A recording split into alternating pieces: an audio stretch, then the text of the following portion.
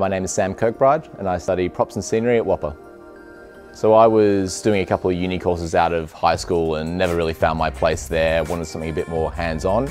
So I did a trade in cabinet making. Got a good base with hand tools and enjoyed that side of it, but still wasn't really me. And I had a friend who was doing the stage management course at the time, and she recommended that I come check this place out, and yeah, did a tour, walked in the doors and just knew that I'd found home.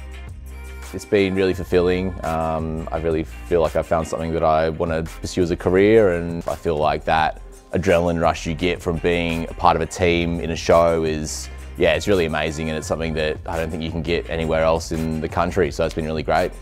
I came in with a bit of carpentry knowledge and was pretty comfortable there, but learning the props making skills and that replication of different items for the stage has been really interesting, and the welding courses has been really great, getting your hands really dirty and getting involved, and the painting as well, like creating these massive sets is nothing unless you've got that really fine detail to it and you make it really look quite special and unique, and yeah, it's been really exciting to see all these different processes and to learn them, so yeah.